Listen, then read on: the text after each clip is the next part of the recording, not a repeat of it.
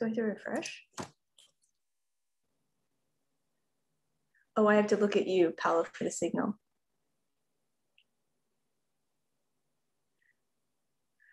Okay, greetings, Earthlings. My name is E.R. Cho. I'm a filmmaker and screenwriter in the Department of Visual Arts. Do I have to refresh? Wait, now I have to mute myself. Oh, I have to look at you, Paolo. Sorry, I just got feedback of myself. So on behalf of our department, I turn my YouTube off. I'd like to welcome you to the next special guest lecture in our visual arts graduate speaker series, a talk by scholar, artist, curator, and community arts educator, Jillian Hernandez. First, I'd like to thank our department chair, Amy Adler, Ph.D. art practice graduate student, Fabiola Carranza, for moderating our Q&A, technical support staff, Paolo Zuniga, for guiding us through the Zoom YouTube interface, MFA graduate student, Bailey Davenport, for organizing the artist critiques with Jillian, Nick Leslie for communication support, and any other faculty, staff, or students who have made this event possible. So thank you. So again, our special guest today is Jillian Hernandez, assistant professor in the Center for Gender, Sexualities, and Women's Studies Research at the University of Florida.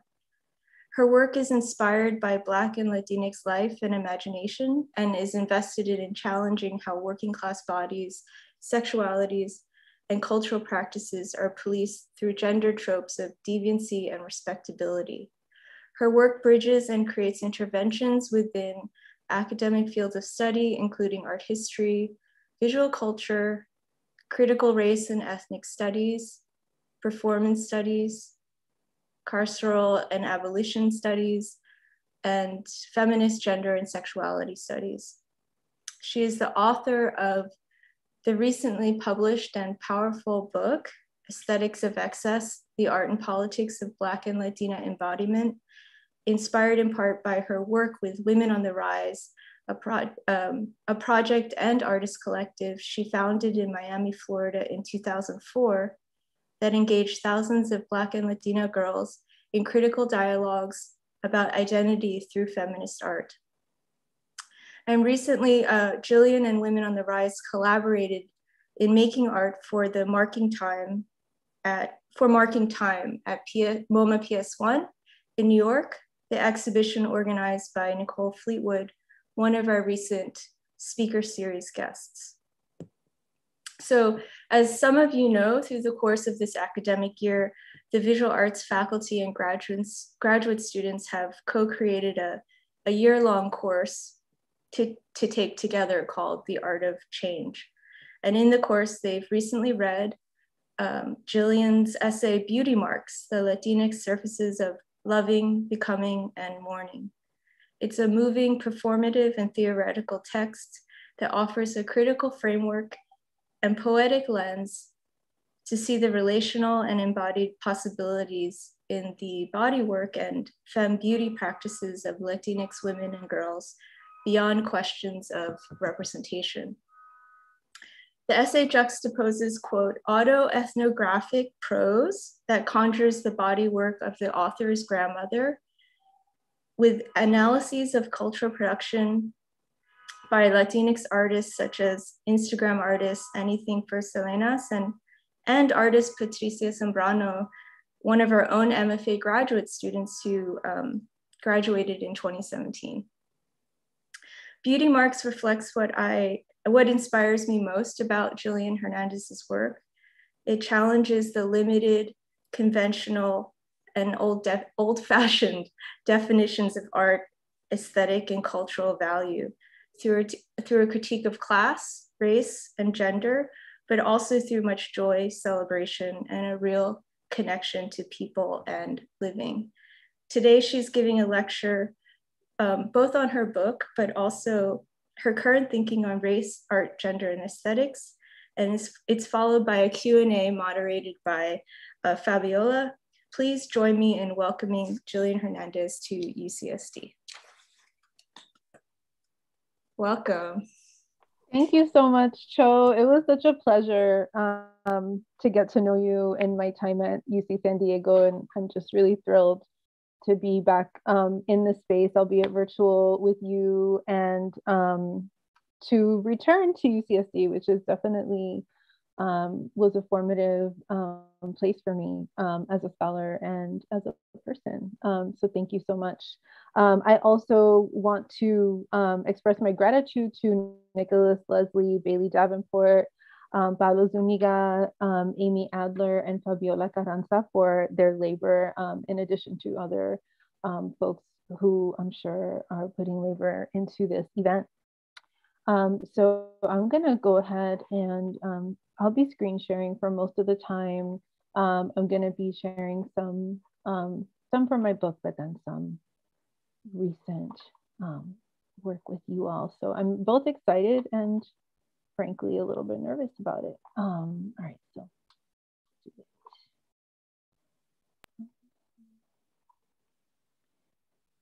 Oh, I want to try something. Hang on. Someone told me about this thing where you share screen and you can like embed yourself in the screen share, which is a trip. So let's try that. And my boyfriend, Bad Bunny, will have to deal. Okay. Let's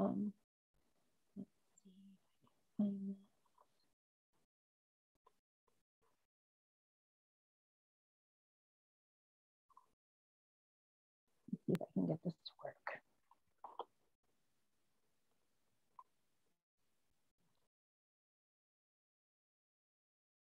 Oh, look at that. Okay, please let me know if this works. It does look like it is cutting off the image, so I might just do it another way. Okay, I'll share.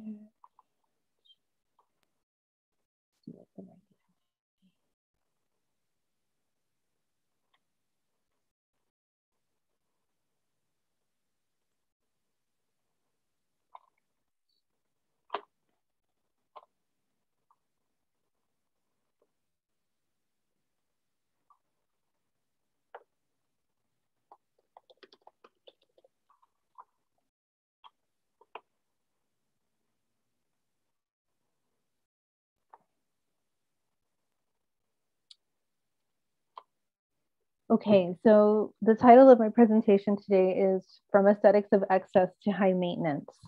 So I'm really excited to share work from my recently published book, Aesthetics of Excess, with you all today. But I also want to share some of the new directions my work is taking as a means of opening up a conversation that has become increasingly urgent given the pandemic and the continued waves of racist, anti-trans, and misogynist violence on top of the regular old colonial institutional dynamics in the art world and academy. How do we transform normative structures of value, the value of labor, the value of aesthetics, the value of relationships, the value of life? Both my book and more recent thinking approach this question through the work of women of color artists. In my book, I share stories that trace how the aesthetics, bodies, and community arts labor of Black and Latina women and girls become ensnared in art world shaming, exploitation, and displacement. One of these stories takes place in Miami, Florida, and centers around the Museum of Contemporary Art and Institute of Contemporary Art. I'd like to begin the telling through a piece by artist Nina Baer titled Portrait Mode. And what you're looking at here is an iteration of this series of work in which the artist collected clothing from local thrift shops near the Museum of Contemporary Art in North Miami and framed the fabrics as abstract compositions as part of an exhibition there in 2011. The works prominently feature clothing patterned in animal print, a fashion the artist noted was common among the women's section in the thrift stores, thus reflecting the particular style of the city that recirculates among the poor and working class Black and Latinx residents of North Miami, where the museum resides.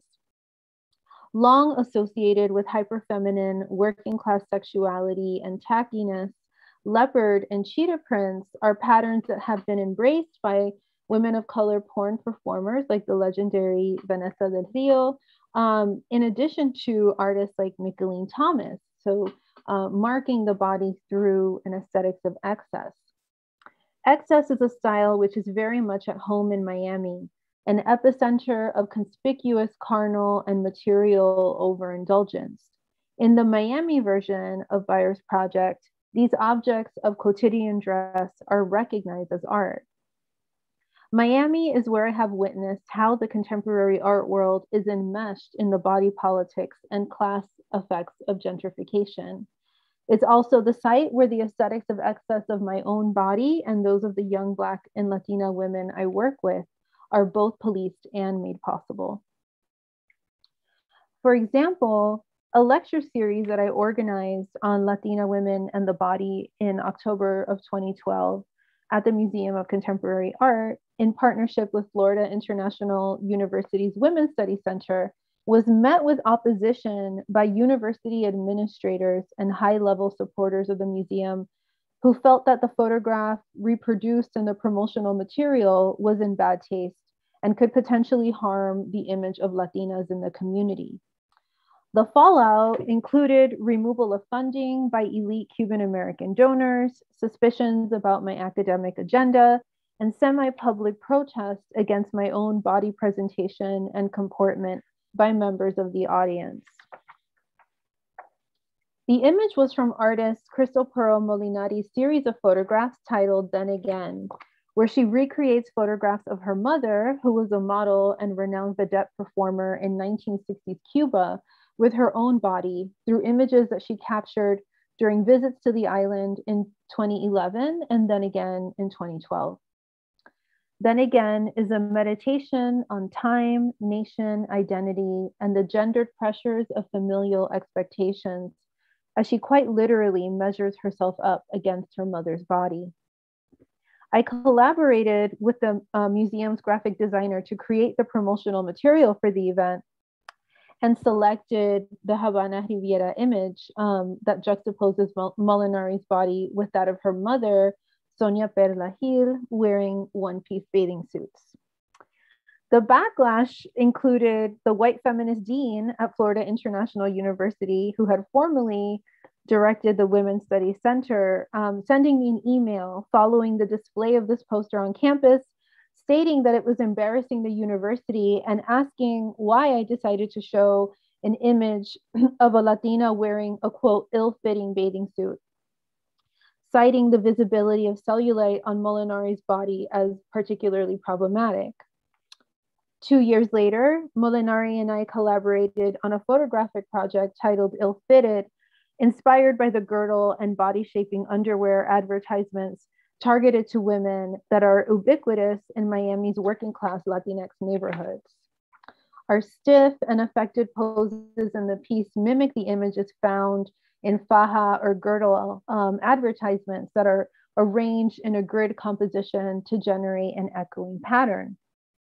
The project pokes fun at the flagrant gender politics of the advertisements, which promise corporeal perfection via butt padding and waist cinching, while also highlighting the odd poetry of their aesthetics. We exhibited the piece at an alternative art venue in 2014 and gave it the title Ill Fitted to play upon the notions of misfit and unacceptability that we were subjected to through the Latina women and the body fallout, in addition to playing with the slang meaning of ill, like cool or dope. Latinas create art with their bodies, even within the most rigid structures. We exceed them. In my book, I examine aesthetics of excess through my lens as a Latina who has shared space with African American and Latina girls for over 10 years through the gender-specific community work of Women on the Rise. I founded the project in 2004 and remained involved for over a decade through 2015 when the program dissolved due to a series of upheavals that I'm going to get to later. I developed Women on the Rise in response to learning about the increasing number of girls committed to the juvenile justice system in Florida in the early 2000s. When I researched the kind of educational opportunities available to them while incarcerated, I found that none of their classes provided a space for self-expression in the midst of what was a profoundly distressing experience. I learned that the girls were constantly being subjected to various forms of dubiously effective and at times violating state-supported group and individual counseling.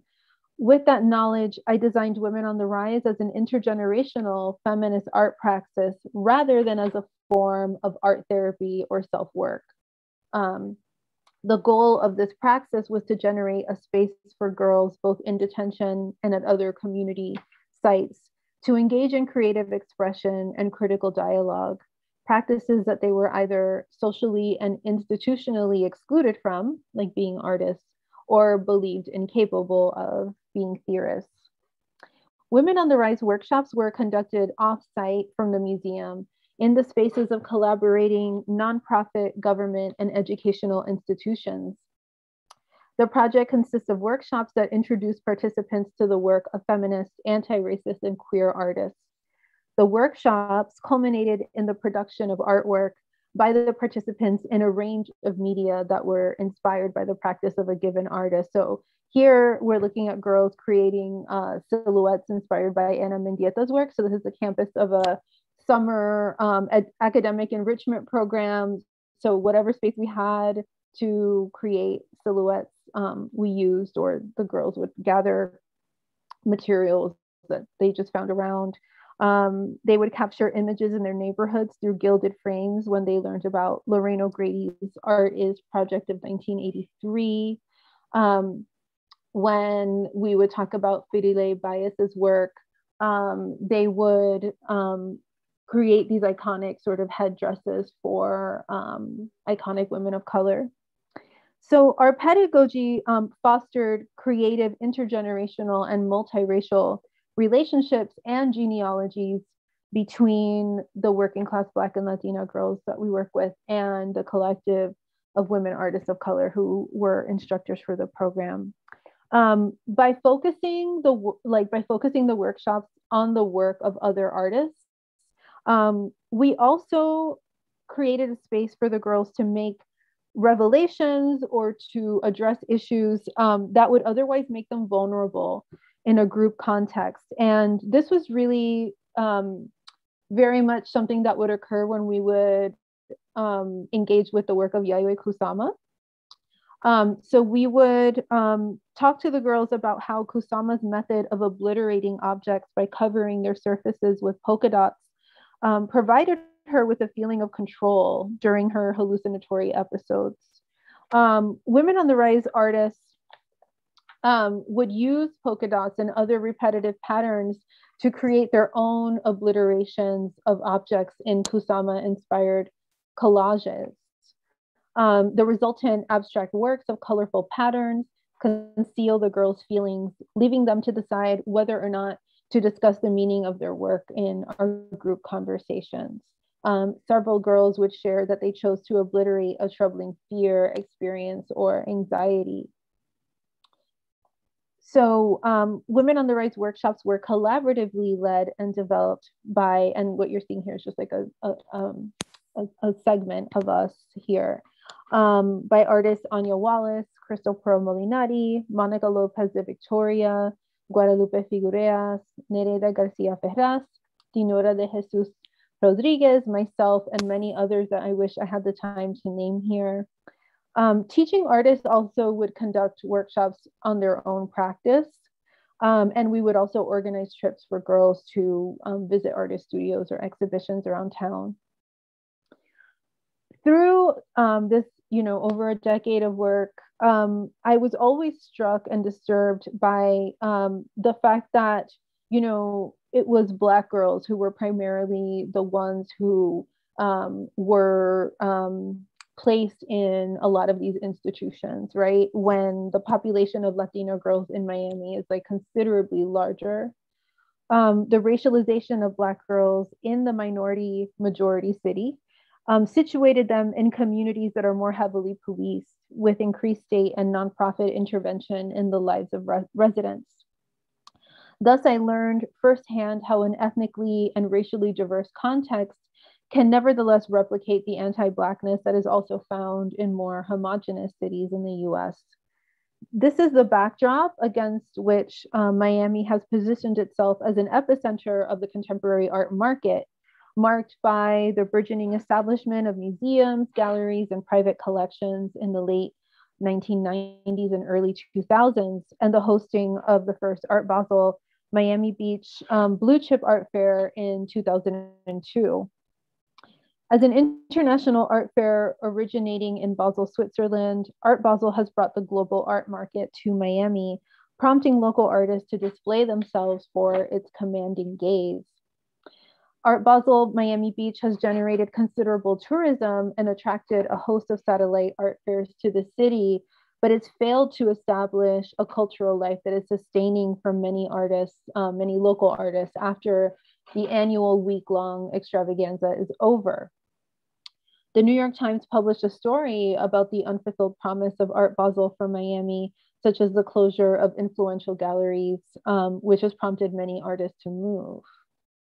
Local artists have cited a lack of collectors and an overall dearth of substantial support for the arts as informing their decision to relocate. And many of these artists are folks like Hernan Boss, for example, who sort of laid the groundwork for Miami to be recognized as a place that was important to the contemporary art world. It was also the labor of local artists that transformed poor and marginalized areas of the city, such as Wynwood, into popular cultural hubs. And so this is just an image of like an American Airlines magazine. I was actually flying to Illinois to give a talk on art and displacement. And lo and behold, in this American, Airlines magazine, there was a whole story about Wynwood and how it went from no-go zone to must-see destination, right? So it was, yeah. So by embracing graffiti and street art through sponsored projects, Wynwood became a destination for locals and tourists that eventually turned toward a focus on consumption, such as high-end restaurants and shops that eventually raised the value of the real estate, making it unaffordable for the artists and galleries who have established themselves there. In culture class, artist Martha Rosler notes, quote, although artists, flexible service workers, and creatives more generally may not be the source of capital accumulation, it is inarguable that the rising value of the built environment depends on their pacification of the city. While the severing of relations to class history, even of one's own family in many instances, has produced at best a blindness and at worst an objectively antagonistic relationship to the actual character of urban traditions of life and struggle, end quote. The manner in which artists have been called upon to imbue value into poor and working class spaces has resulted in their possible alienation from the communities they come from, in addition to that of local residents. So I recall Women on the Rise artists commenting with surprise at the sudden popularity of Wynwood, right? So the girls always like tripped out on the fact that all of a sudden Wynwood was like a place to go when, for them, it was a place that people would avoid, right? Due to public safety concerns. These girls lived close to the area and were shocked that it was graffiti of all things that created the surge of interest and investment, right? And their experience, graffiti signals the urban class struggle that Rosler mentions and largely results in policing and punishment, not upward mobility or international recognition. Thus, what cultural studies scholar Dick Hebdige identified in the late 1970s as graffiti's power to disfigure social norms has become a key tool of sanctioned and sanitized urban remodeling. It was clear to me in these conversations that the girls did not feel that they were a part of what was happening in Wynwood, despite their proximity to and familiarity with the area. So, these politics, like, I'm not I'm not sharing anything new. I'm not sharing anything that you all don't know. I'm not sharing anything that, like, as much as I bemoaned it, was like that surprising to me. But what did sort of shake me up quite a bit was in 2014 when Women on the Rise itself became a target of art world gentrification. And that's just not something I was prepared for, right? So MoCA, the Museum of Contemporary Art, which was its home base, its home, received a significant portion of its operating budget through the city of North Miami. So in a way, it was like a city department, but it was also a 501c3 nonprofit organization that was like governed by a board of directors. The museum received funding from local, state, and national sources, along with foundations, individuals, and corporate entities. In 2010, it launched a capital campaign. Oh, that's more Winwood trash. And then here's the museum. So in 2010, it launched a capital campaign for a $15 million expansion of the building you're looking at here, which was a 3,500 square foot exhibition space.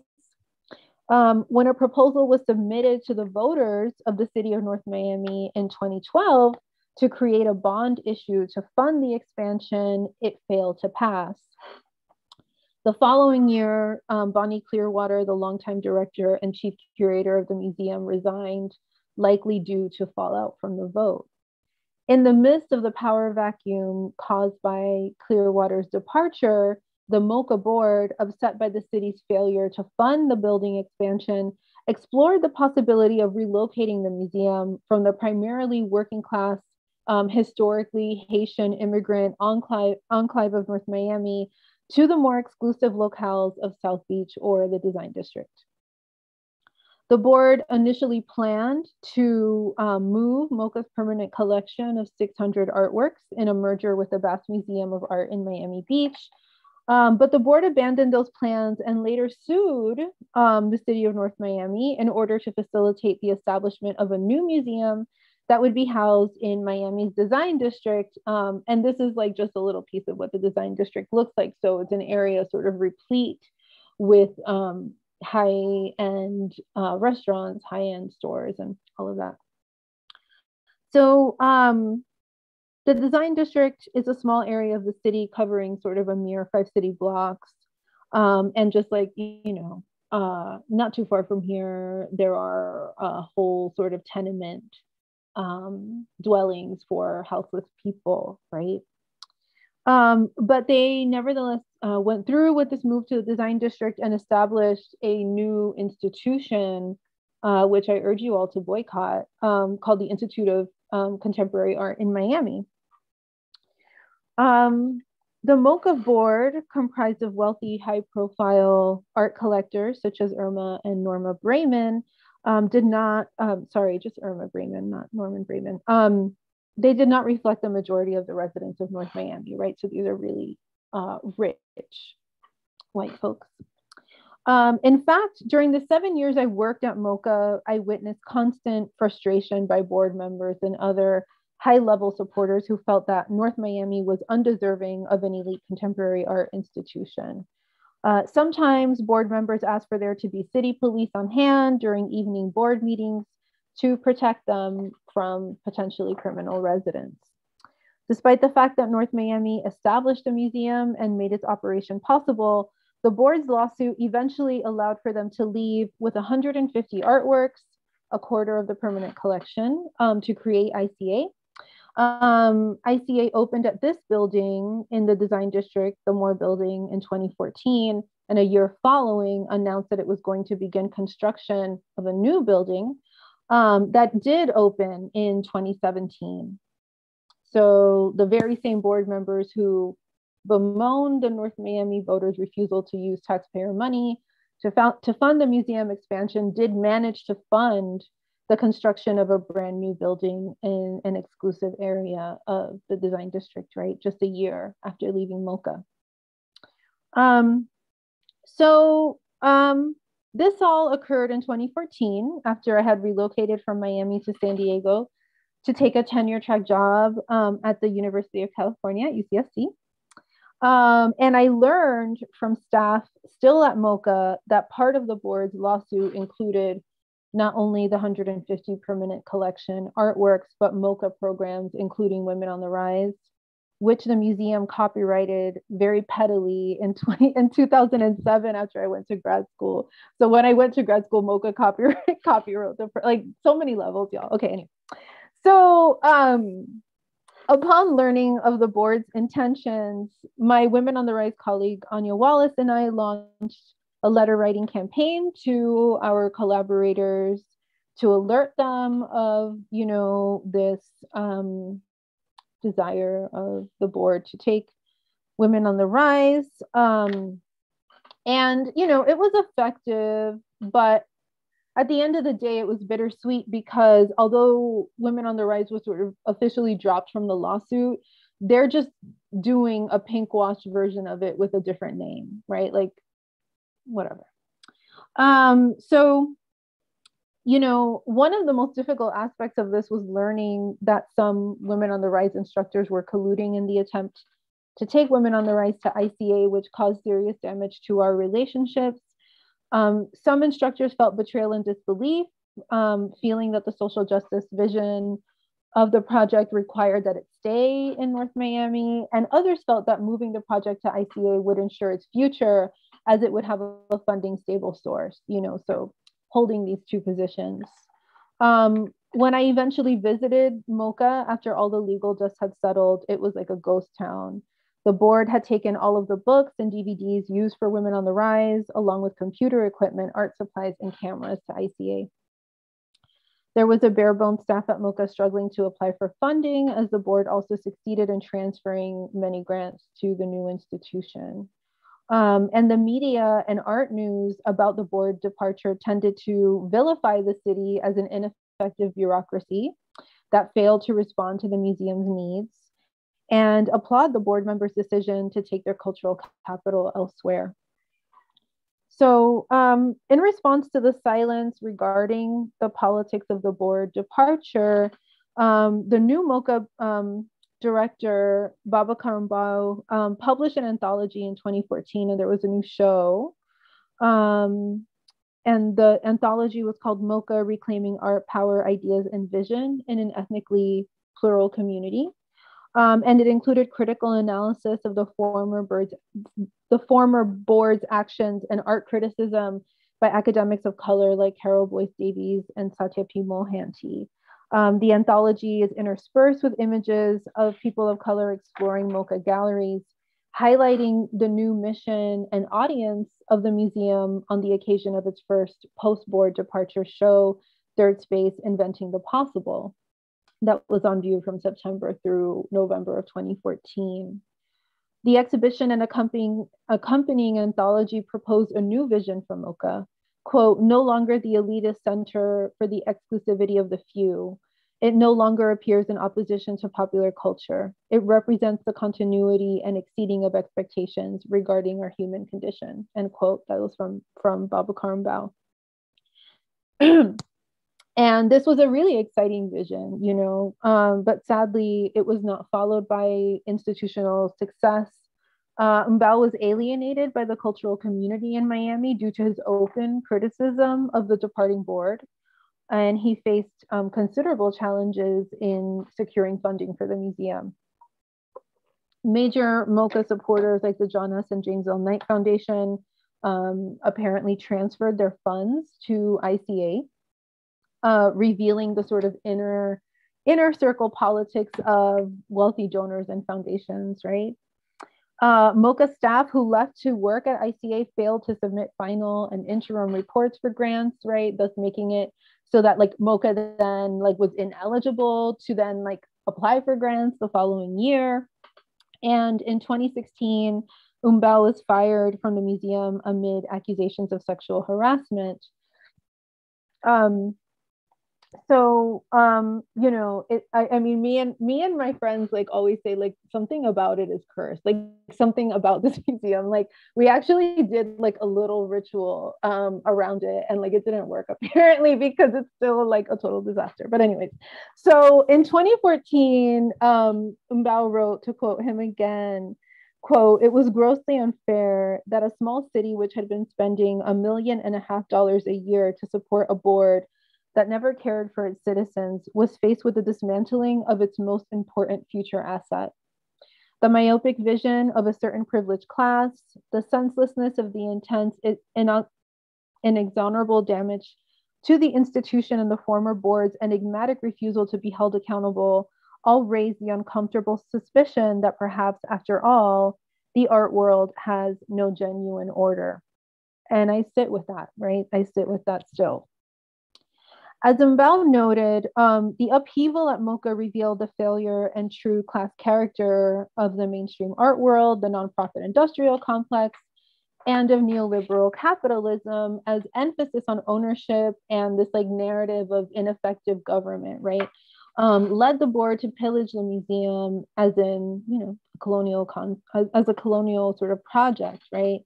As all along they did not feel that it belonged to the public. And since the board departure, Women on the Rights has just not been able to recover and serve girls in the same way. Anya Wallace from our collective and I, we would come in the summers and try to work with girls, and we did, but being away, there was only so much we could do, and we were both sort of in other ways pushed out of MoCA anyway, right? Which was why we weren't there. So just like the levels of difficulty in trying to undertake this work and to negotiate these politics of value is sort of precisely what I started to understand was deeply intertwined with the actual sort of appropriation then of forms of Black and Latina embodiment that then appeared in the work of valuable contemporary art. And just like another little funny thing, our logo was gifted to us by the artist Andrea Bowers. And you can see Crystal here, like wearing it. And then on top of like, during the whole ICA thing, this like t-shirt company started to sell like a ripped off version of our shirt for like $30. It was just like so extra. So that was happening also.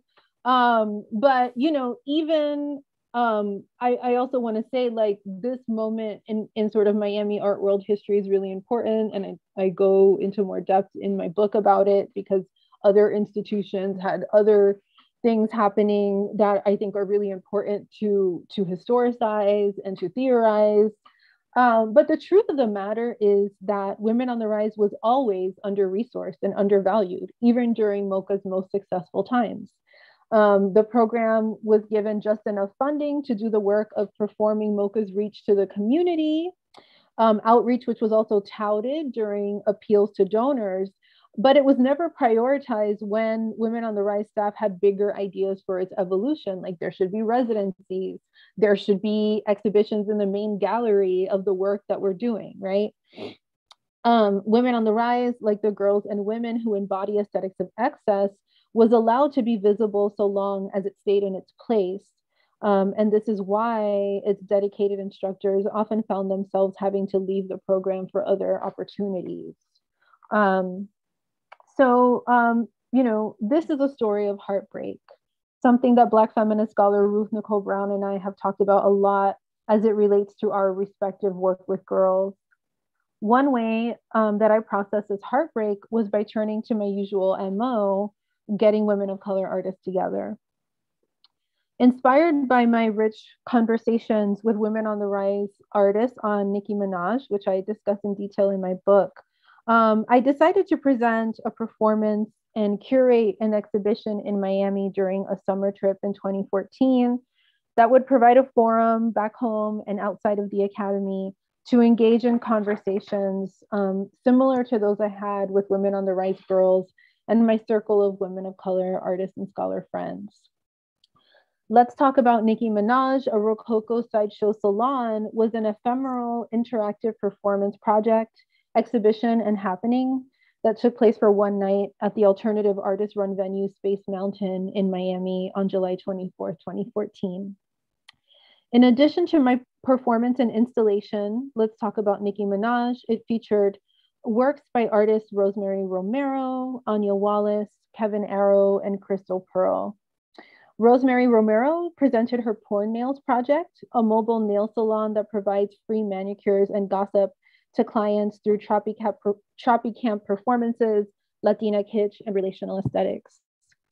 This iterated project involves participants in conversations around gender, class, race, women's work, sexuality, and aesthetic labor. Anya Wallace presented an altar-like tableau featuring her series of watercolor paintings that depict abstracted figures of Black church women in elaborate hats and sexual body positions. The series is inspired by her reflections on the embodied erotics of Black women, quote, catching the spirit in church as an under-recognized mode of Black feminist freedom in and through spirituality. Kevin Arrow presented a looped video that layered and distorted footage of Nicki Minaj selling her branded merchandise on the Home Shopping Network. Unfortunately, I don't have good images of that. Crystal Pearl Molinari, whose work I discussed earlier, exhibited several pieces. One of them is the cover of the book, exploring the meaning making around working class Latina body practices. And we also showed the ill-fitted piece in the show. The happening was free, open to the public, and promoted through the social networks of participating artists and Space Mountain. In framing the space as a Rococo sideshow salon, I sought to foster an environment in which feminized body practices and popular culture were taken seriously, but where the vibe was not serious.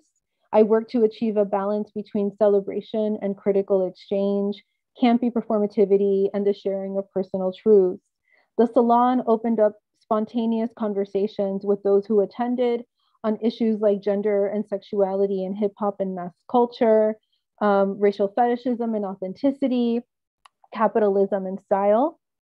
For my project, Let's Talk About Nicki Minaj, I performed the role of a Chusma Latina Rococo courtier, dressed in a wig and an elaborate lacy floral printed gown with a punk aesthetic. I situated myself in an installation with collages that juxtaposed imagery of Nicki Minaj and Rococo ceramics, hung salon style on a wall adjacent to ornamental mirrors. The space included an ornate floor lamp and candelabra, as well as a slideshow of Rococo and Minaj imagery projected onto a pink curtain festooned with pink Christmas lights. I created a salon in the installation with cushioned chairs arranged in a semicircle. Posed in a pink floral printed Rococo style armchair, I held court through spontaneous conversations with attendees about Nicki Minaj and whatever other issues regarding representation and embodiment they wanted to discuss. I served visitors slices of a pink frosted cake that read Bees in the Trap, which marked the space as one of pleasurable creative labor and invoked the vilified Rococo excess of Marie Antoinette. It was a really fun night. Some Women on the Rise artists attended, got their nails done, and read poetry. Old friends came by, and some high school girls who randomly found out about the event on social media sat with me for a long while to talk about their conflicting feelings about the music and performance of Nicki Minaj. It was a party, a femme party in which cis men shared but did not take up space, and in which the bodies and aesthetics of Black and Latina women and girls held court. In light of the deaths of Breonna Taylor, Toyin Salau, Vanessa Guillen, and Dominique Remy Fells, among too many others, the necessity of artistic, cultural, social, and political praxis towards the valuation of femme of color life, which is inextricably bound to visuality and aesthetics, is beyond urgent. This necropolitical landscape has led me to consider the politics of respectability, institutional power, and girlhood in new ways. These shifts have been inspired by a cadre of artists whose work engages feminine aesthetics, girlhood, and decorative practices to transmogrify given structures of value that legitimize violence and oppression. I'm specifically thinking of artists like Tourmaline, Kenya Robinson, Yvette Mayorga, Pamela Council, Sadie Barnett, and Juliana Huxtable, though there are many others.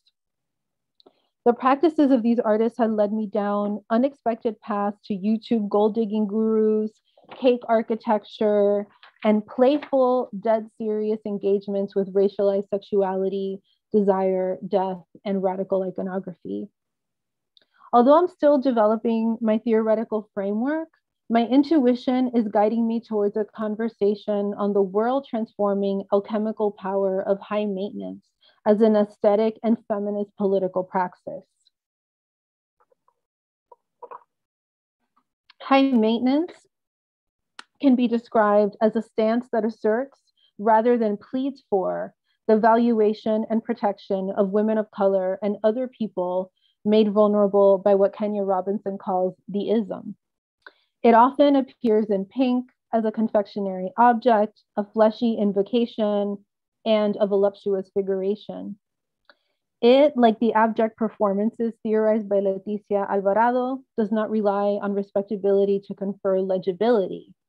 To do so would entail alienated labor, and high maintenance aesthetics and practice only engages work out of femme of color vision, desire, pleasure, and care. This new thinking goes beyond whatever my ideas about a second book or exhibition project might be, though those are in the works. My arrival at the place of high maintenance comes in part from my own burnout and exploitation, and that of the women of color scholars and artists in my life. To explore this field has meant that I start to recognize the alchemical power of gold digging as an extraction of value from heteropatriarchy. It has meant putting city girls on the syllabus. I don't work jobs, bitch, I am a job. It has meant that I demand more money for my labor and work to get more for the artists that I work with. And I want to show you all a video that like really, really just affirmed and took me to a different level and how I'm really thinking about the work of high maintenance. And I'm so happy to share it with you. If you haven't seen it already, I'm blessed to have made a friendship with artist Kenya Robinson, who's based here in Gainesville. And she just continues to inspire me in like really, really transformative ass ways. So I want to share some of that brilliance with you all. So I'm going to share a clip from a video that she posted on Instagram. And then I have something else I'm going to show y'all too. But let me, oh, snap. Hang on.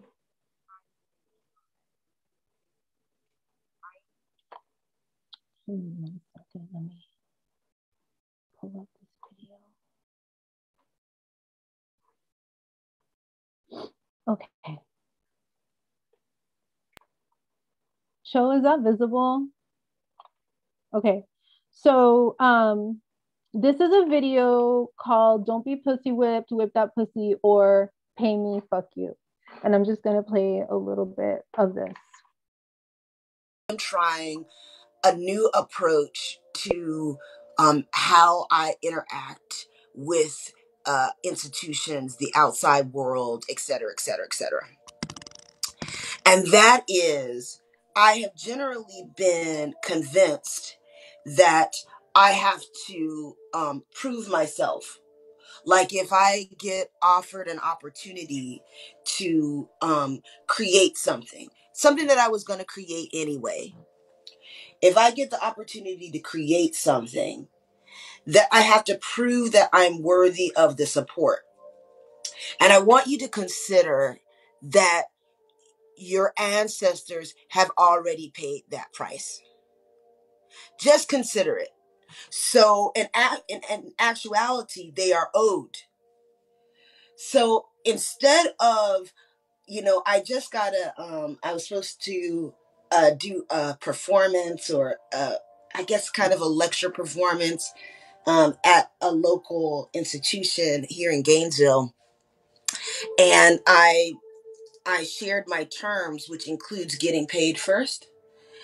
And it took him, about a week or so to respond, maybe even over a week, maybe 10 days to respond. And he said the conduit by which I'm having this conversation said that the institution doesn't do it like that. That he's never experienced an artist getting paid before the work is completed. And in that moment, I realized that is something that a space that we can exhibit courage. And so instead of waiting, like I've decided that I'm going to demand, not even demand, because that seems actually like too much energy involved in the exchange, but a requirement of our working together is that you have to pay me first. I think so often we think that we're getting paid for the work that we do. But imagine that you're actually getting paid for the work that you've already done. Because remember, the ancestors wasn't paid.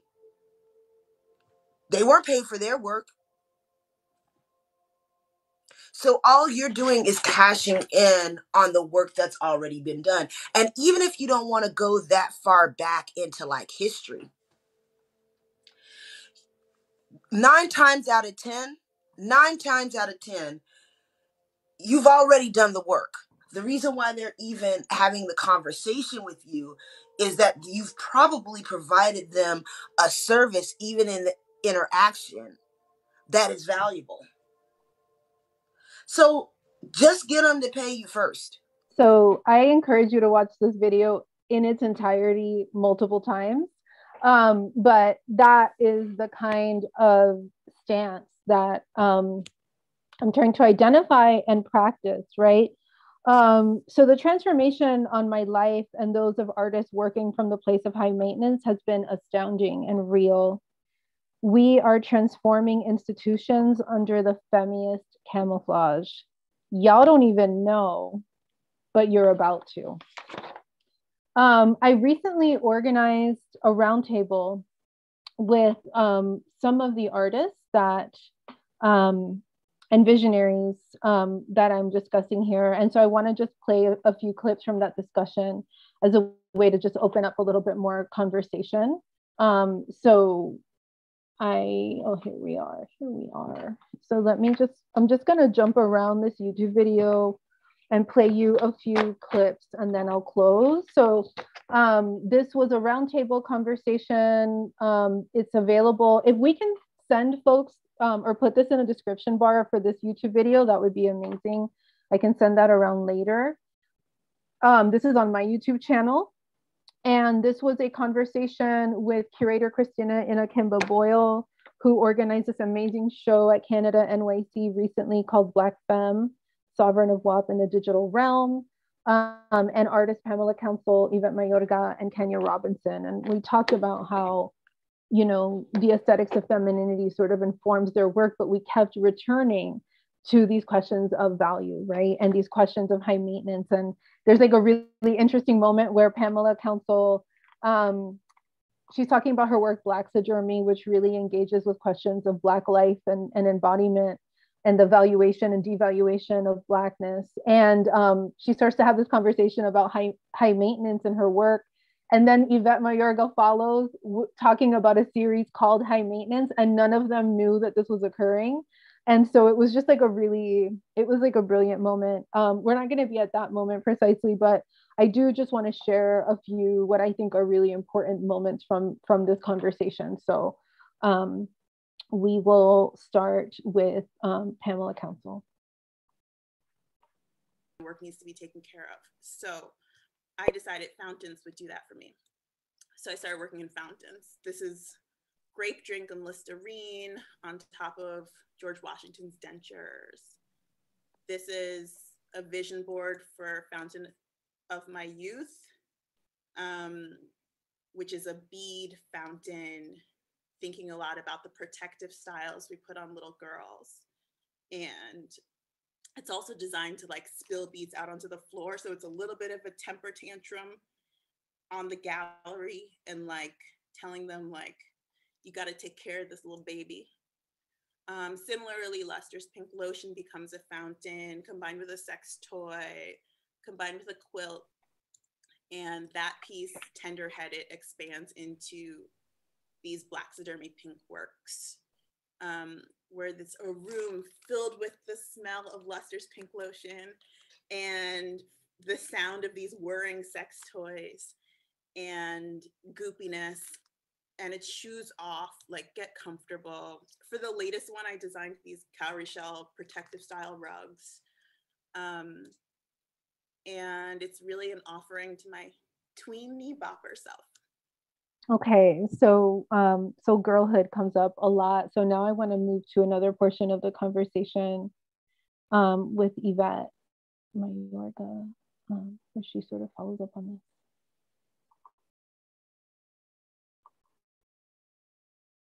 Your fountains and how, and then you said high maintenance, and asking in whatever, I'm assuming whatever their space they're in, that they are high maintenance and they need to be taken care of by wherever they are in whatever specific space. And I think that's so revolutionary also, to take up space and then also to demand to be cared for.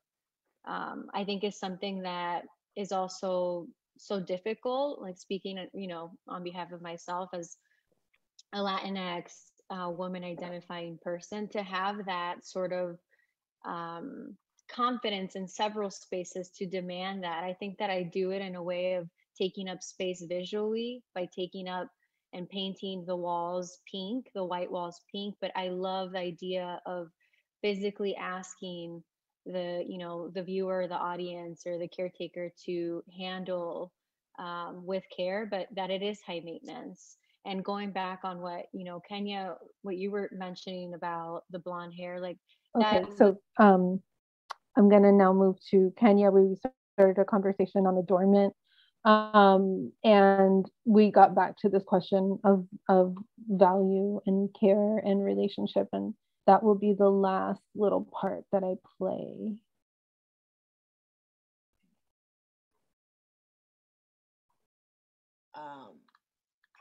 Avril's mention of adornment, because that's becoming more and more a part of my world, because I was looking at some pictures of me from, like, I don't know, the 90s, and I was like not taking advantage of all the ways I could have just been stunting on all these clothes. And so now I'm just gonna do that. And I'm like, I have my Brianna necklace because when Sandra Bland was murdered, I just like I went into a depression because I just saw myself so clearly in the way the communication was happening, and it scared me. And I was like, I have to do something else with those kinds of feelings. And my plan is to like get the nameplates for every Black femme person who, just, it doesn't have to be today. It's a like, it's a collect, like it's a way in which I want to adorn myself to bring that energy into my being as I'm out in the world. And then the other thing that like specifically, and I actually got this insight from another artist, another Black femme artist, and who is really interested in body modification, and I was always afraid to get a nose ring, like I kind of had internalized a lot of ideas about, what my nose looked like and all this kind of stuff.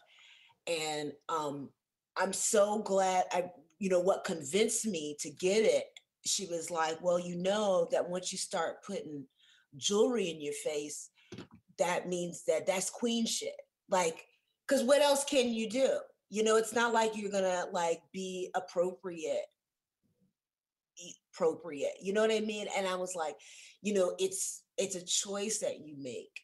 And when she posed it like that, it made it so much more appealing.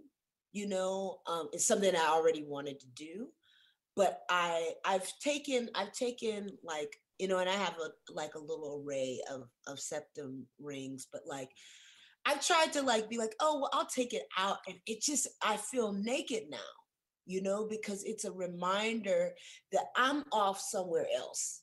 You know, when we and Pamela go to wig shopping in New York City, when I come down there, wait. I mean, it's going to be whatever it is.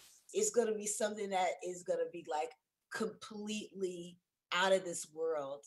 And I'm going to feel good about it because I don't have to be confined by, like Pamela said, these respectability politics. I can take the influences of my very religious upbringing and use it for how I want to. I can, you know, adopt Christiana's approach of like, okay, so like not only am I going to like create this platform with my own hands as a person who knows how to code, but then I'm gonna go over to Pace and then I'm just gonna run that.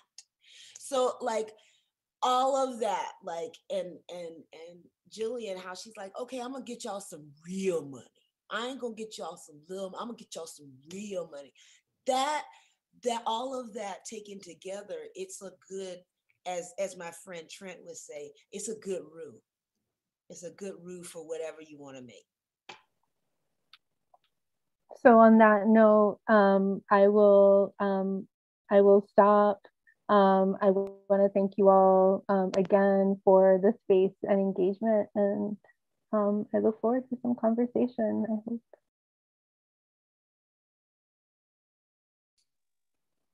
Thank you so much, Jillian. That was such an amazing presentation. I'm so completely moved by every stage of your talk.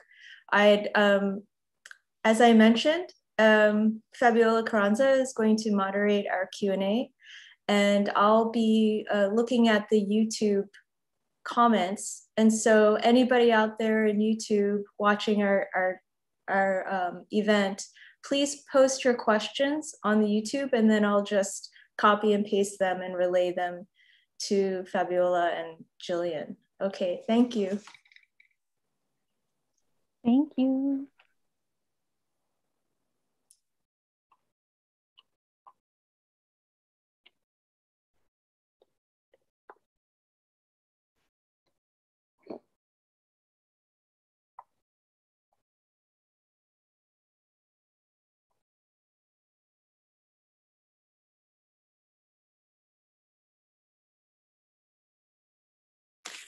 Fabiola, did you want to start off with a couple questions while we wait?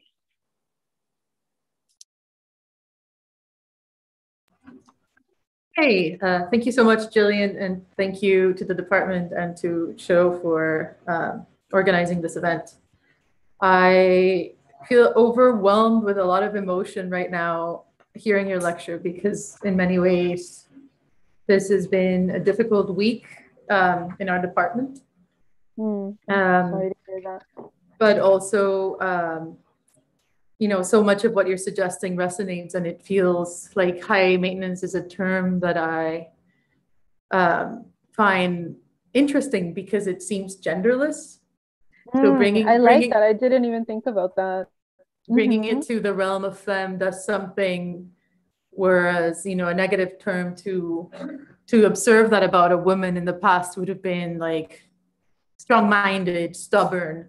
It's definitely negative. Woman, yeah, sure. You know, it would have had, whereas with high maintenance, I think we'd get somewhere else. I couldn't take the notion of the television show away from my mind. So, I don't even know. What's the television show? It's an HBO TV show. It started as a sort of online miniseries. It's about a pot dealer in New York. He's white. It was co-written by a man and a woman. And, you know, I'm interested in the way that you relate pop culture with theory and sort of expansive ways to make artwork. I really love this image, so I want to draw attention to it in the text that you wrote. This is from with the Diane Arbus rejections. And I wonder to what extent you feel comfortable with your research with publicly outing instances where you've encountered resistance, whether that be by individuals or institutions, to allow you to do the work that is needed, and what that effective labor and the sort of being denied support has done to you. Thank you for that. Thank you for that. I mean, I think I've had to operate from a place of having nothing to lose, because these institutions never gave me enough to make me not want to out them, you know, like in an honest, I'm just being completely honest, right? Like if you are already undervalued, then you don't have a lot to lose. And I think, you know, when I started Women on the Rise, when I was at MoCA, you know, I was definitely like such a little, like, you know, it was just like, the idea was that I should have just been grateful to have been there.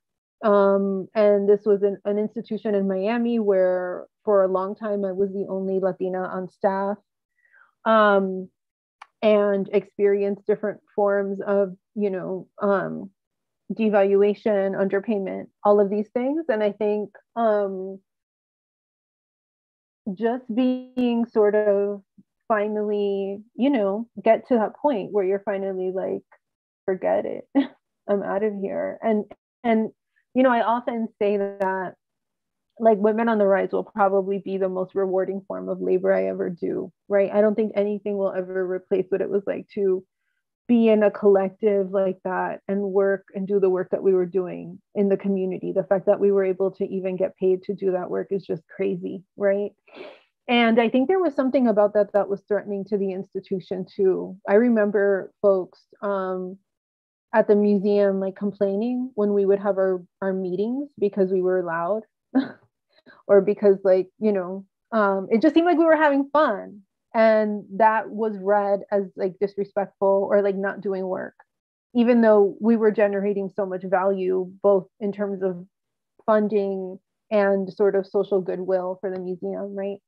So I think I came to a place of just wanting to tell the story, because I've been robbed so many times, you know, like I said, the museum copywriting the program, then this whole thing happening with ICA. So like you come to realize that you cannot be connected to what you produce. And that's so colonial. Like think about chattel slavery and Black women not being able to be connected to their children, right? Think about Indigenous genocide. Like think about all the ways, in both embodied ways and cultural ways, that colonized people have had to divorce themselves from like what they produce, right? And so I think like once I understood that that was the condition and that there was really nothing to lose in telling the story, and like there's been several stories about my book in Miami and none of them have taken up this question of the institutional critique, that's the epilogue. And you know, whatever, I wrote it down, and like I do that for myself, right? Like honestly, at the end of the day, it's my own way, I think, of coping with the trauma from all of it. Thank you so much for that sort of address. I find it really enlightening. So we have a couple of questions from Olivia Kutsky. I apologize, Olivia, if I'm mispronouncing your last name. The first one, she's asking, did you expect the response to Latina Woman and the Body? That sounded really bad, especially for a scene calling itself feminist. Oh yeah, it was a Dean, a DEAN. But yeah, I mean, same, still a mess. No, not at all. Like in Miami, there are images of women in much skimpier bathing suits like all over town. So honestly, that was like totally out of left field because there was really nothing in the image. Like, you know, sometimes you do something and you're like, ooh, like something might be weird, you know, like someone might respond. Like I never had that feeling. Like I was truly blindsided by it, like completely. And it was super overwhelming, but it also like led me to understand more how like the sort of politics and processes of aesthetics of excess actually work. So in some ways it was kind of a gift because it lended more credibility to the work I was already doing, in a sense of like, oh yeah, actually this is how this works, right? And here is this example. So yeah, that I did not expect that. And then your other question. And then, yeah. Oh, sorry, you can read them too. But what is it like to make art that shows a variety of bodies? And are they always sexualized that way? I'm not really sure what the sexualized part of your question means. I'm sorry. I don't know if you can elaborate a little bit more. If you can elaborate more, I'd be happy to answer. We can allow for a few seconds for Olivia to bounce back at us. Yeah, I find it really interesting to think about the material in relation to trauma. And I wondered, I know in some of your writing, you take a more kind of poetic approach, and in other moments you do a more theoretical breakdown.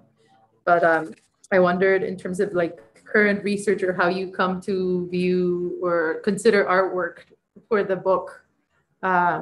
Was it always artists you personally worked with? Well, like in Aesthetics of Excess, you mean? In Aesthetics of Excess, it was more artists that arose through like our praxis, right? Like the artists that we were talking about with the girls really became really interesting. But then there were artists who I never anticipated writing about, like Nicki Minaj, and I have a whole chapter on Nicki Minaj, and that emerged from the girls' own interest and conversation. And this was before I even knew I was writing a book. So it was really like a lot of the book is me sort of like thinking retrospectively about Women on the Rise as a space, and like how it was a sort of performative space where the aesthetics of excess sort of were in circulation, playing out and being valued very differently, or like being created, in real time. So for me, I often, I write a lot too about like my friends, and artists who are my friends. And I used to sort of feel a little bit anxious about that, because, there's a way in which like you might not be taken as seriously. But again, like it's like, what does it matter? Like, yeah. So especially in the art world, where it's like so much of it is who so much of it, I remember this moment where I had proposed some kind of program to MoCA when I was working there, and the director said to me, well, you don't have a following, so no. It was like it was just this, like, so many times, where it's like, well, because no one is paying attention to what you're doing, like, it doesn't matter, right? And I think, my friend Nereida Garcia Ferraz, who the long-term Women on the Rise instructor and brilliant artist, once said to me, like, the margins is like the dope place, like, don't feel bad about being in the margins, the margins is where so much happens, where so much is created, right? And so I just think in many ways, it's not through any kind of like, I don't know, like political stance or whatever, that I've sort of decided to disregard a lot of these conventions. I think I've been forced to. Like, I truly feel like I have been forced to. Like, probably if everyone gave me like a green light to do all the things I wanted to do, I wouldn't arrive at these moments, right? But I think many of us are just sort of our backs are put against the wall, and you just, if you have any respect for yourself, then this is what you end up doing, I think. Well, I find that, what's fascinating about the slogan even is that it is a performative for like the way that sort of, when you're at the margins, you're forced to find power in your vulnerability. Precisely that what makes you other. Mm-hmm. So Olivia has kind of expanded and clarified on her question. And I think what she meant was that the audience had been offended by the pictures and claiming that they were too sexual, or like that, somehow cellulite would be offensive. With the D. Mm-hmm. Yeah, I mean, again, like that particular image of Crystal and her mom, I never read as a sexual image to begin with. So I think there's also something really interesting in how sexuality, like the sort of colonial ways that visuality operates, often confers sexuality onto things that actually are not concerned with sexuality. So like, you know, Crystal's piece is about thinking about her mom. You know what I mean? Like it's not about anything sexual. And I mean, and there is something there as far as like, yes, her mom was a vedette performer in Cuba who definitely sort of used her sexuality in her performance. So I'm not going to discount that that's there, but it's not sexual in this sort of imagined, you know, like heteronormative way.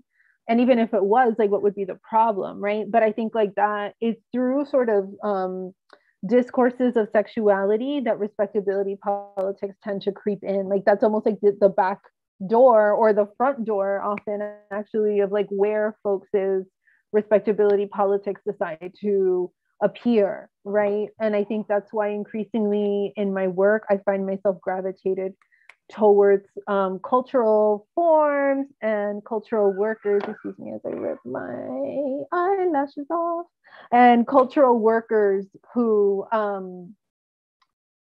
embrace sexuality, who embrace racialized sexuality, because there's an understanding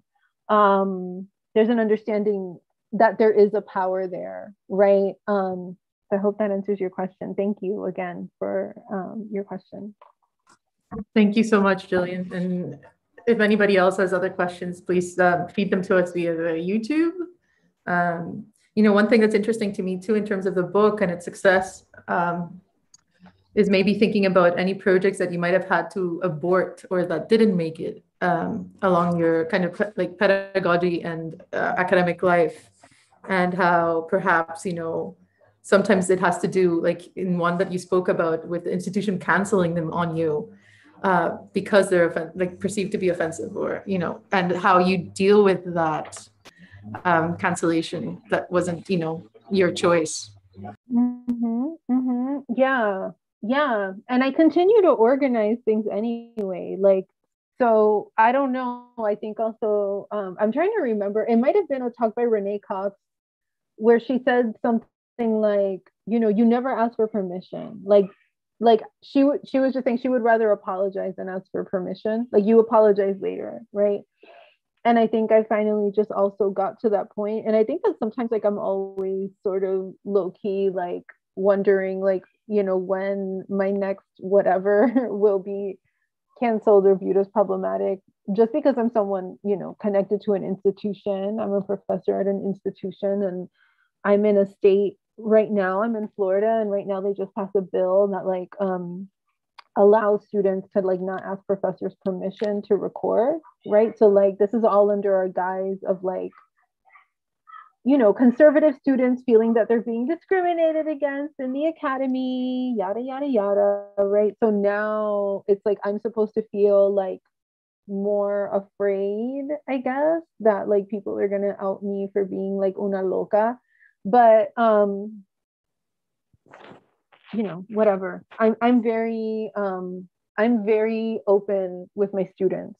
And I feel like that openness is an approach that I take in all of my different forms of work, whether it be like curating, whether it be community arts work, and it makes me open to a lot of exploitation. But it also, I think, protects me in some ways too, because I'm able to establish strong relationships with people. And I think especially over the pandemic, like understanding like that, and this is also something from my discussions with Kenya Robinson too, that like relationships are everything, like really, really at the end of the day.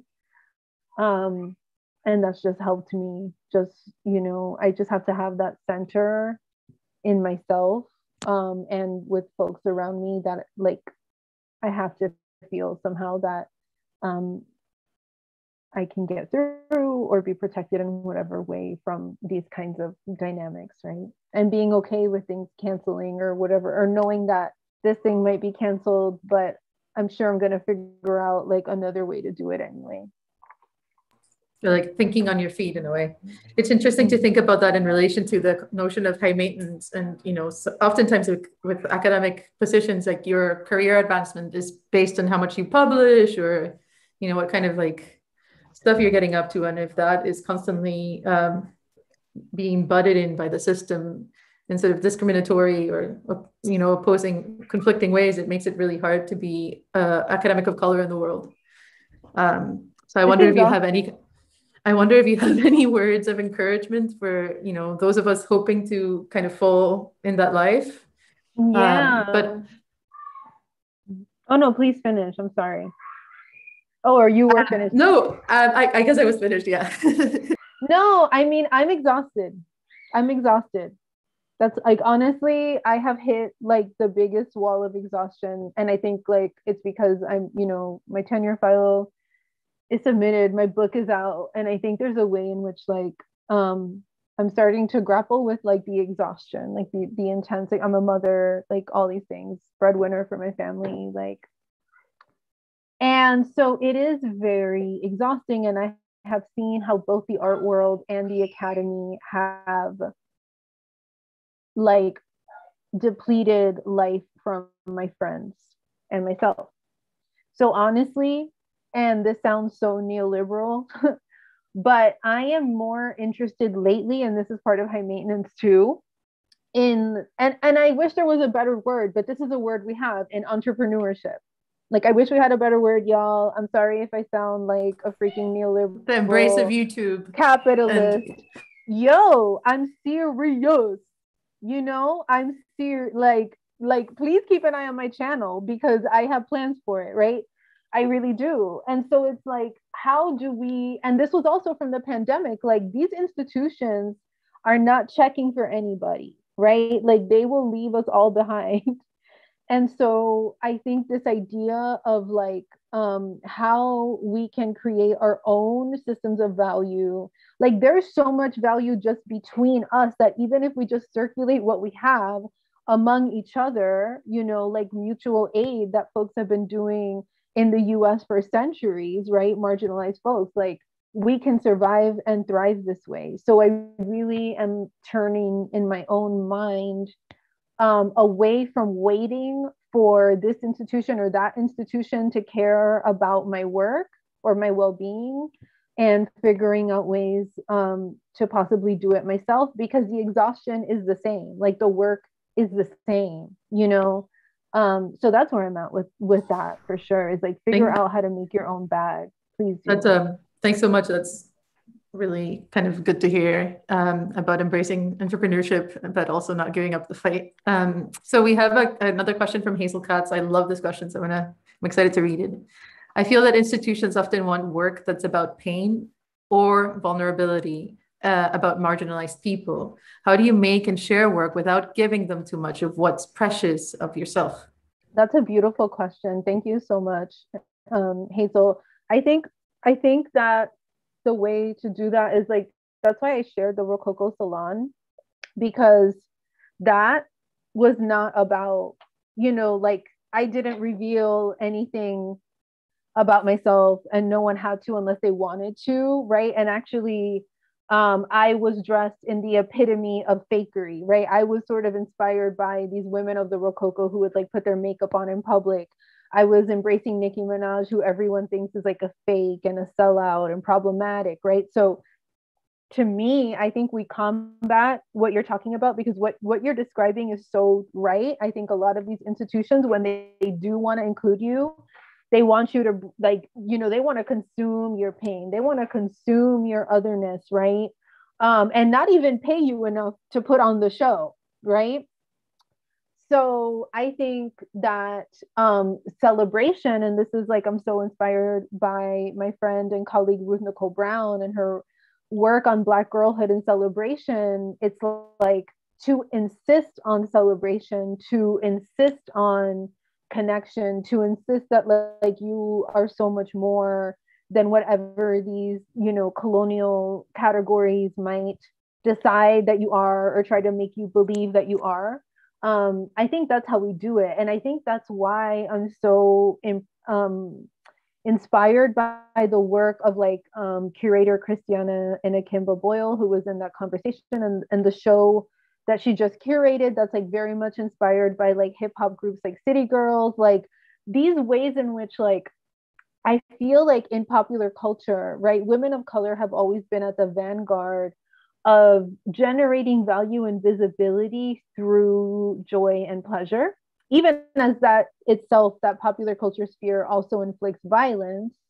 There is nevertheless always an insistence on sort of self-determination and joy. And I think that's why I'm always gravitated to popular culture, because I think like popular culture, for all of its problems, is a place in which that can sort of unfold. Like I'm so inspired by like my boo Bad Bunny here. I'm so inspired by Lil Nas X, and the Montero video is just like brilliant and powerful, you know, and accessible in ways that high art is not, right?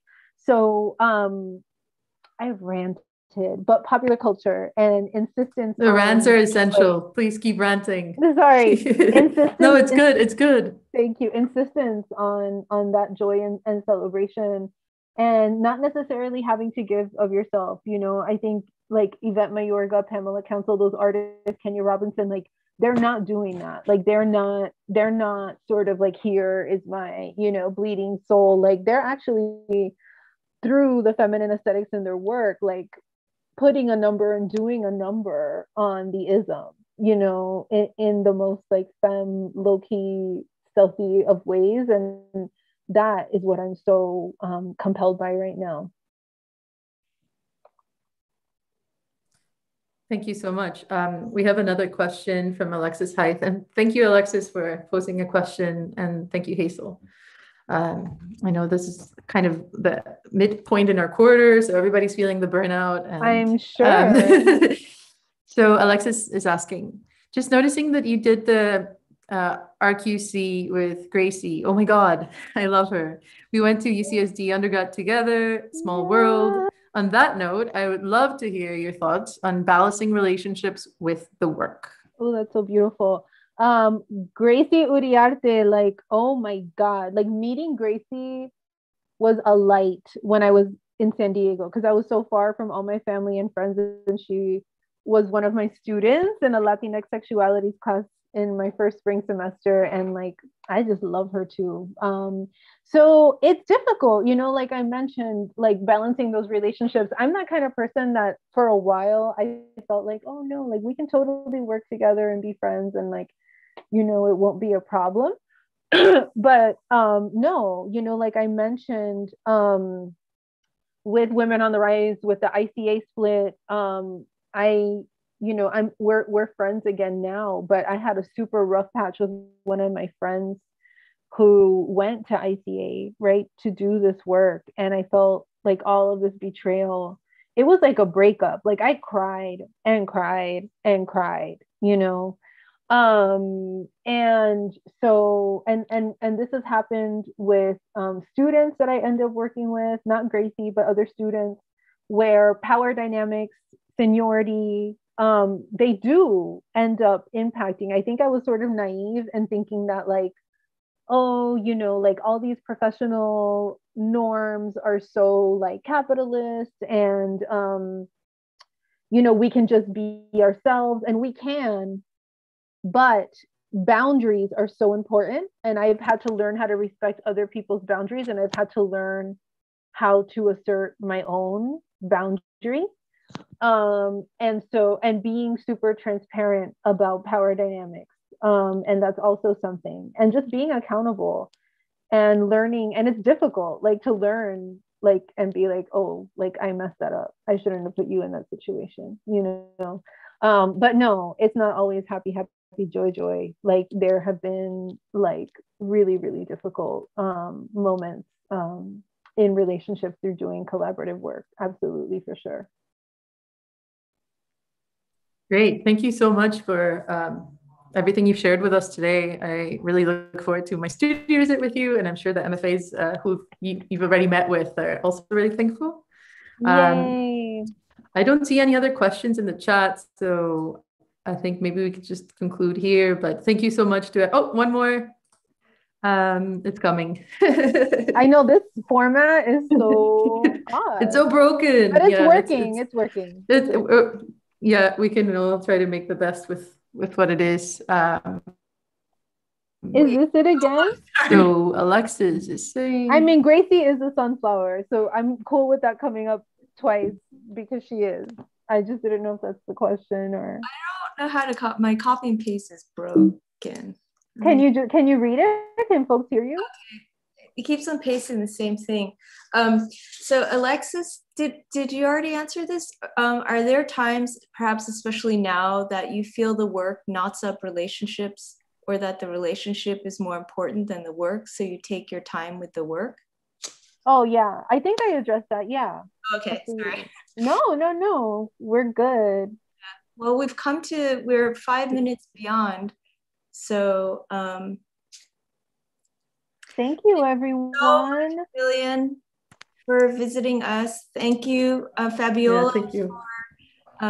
Yes, thank you. Your labor in the Q&A, and for all our guests. We're gonna say goodbye now. So everyone, please give Jillian some love on the YouTube, and she'll visit it later and see all your comments in real time. Awesome. Thank you so much, Cho. Sending you love. Thank you.